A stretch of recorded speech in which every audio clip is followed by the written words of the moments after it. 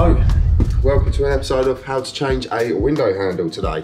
The tools you're going to need are a drill with 9 times out of 10 it's going to be a posi bit, and if you're replacing handles you're going to need some sort of sharp tool to get the old pip out of the old handle. So we use one of these, but you can always use a knife, but just be careful obviously.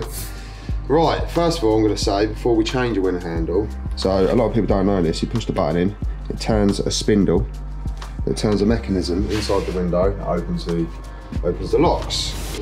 Got my new handle here. What we're going to do, we're going to pop it on, we're going to see what position the window's in. So that's in the locks position at the minute, so I'm putting it in the locks position on the handle. Turn it, I'm going to see if it works. It does work. I'm going to pull it back in, lock it like that. So now we know the window's working. We're going to get the handle, I'm going to put the handle in. I always do the top screw first, so you haven't got to actually move the handle. So I'm going to put the top one in. You'll feel it bite the thread as it goes in like that. And now I lift the handle to put in the second screw in the bottom, like that. I'll double check it's working. Lovely. And then every handle should come with a pip, like this.